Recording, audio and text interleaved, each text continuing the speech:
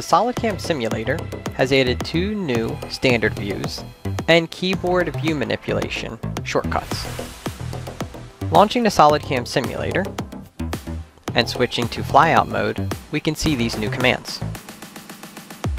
Right-click on the background going to standard views, we now have a turning isometric and a 2D ZX.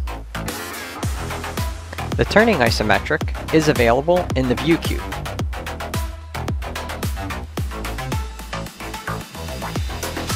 We have added keyboard shortcuts to match the behavior of SolidWorks when in flyout mode.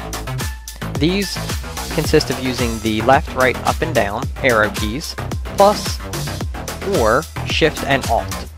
To go over these, we have left and right, which will rotate the view by 15 degrees left or right. We have up and down, which will do 15 degrees up and down on each key press. We also have Shift and left and right, which will change that to 90 degrees. And last, we have Alt plus left and right, which will rotate about the current view by 15 degrees.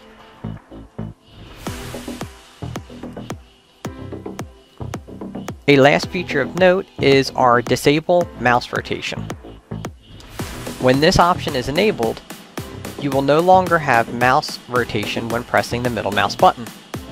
This allows you to zoom and pan and move around without fear of accidentally rotating your view.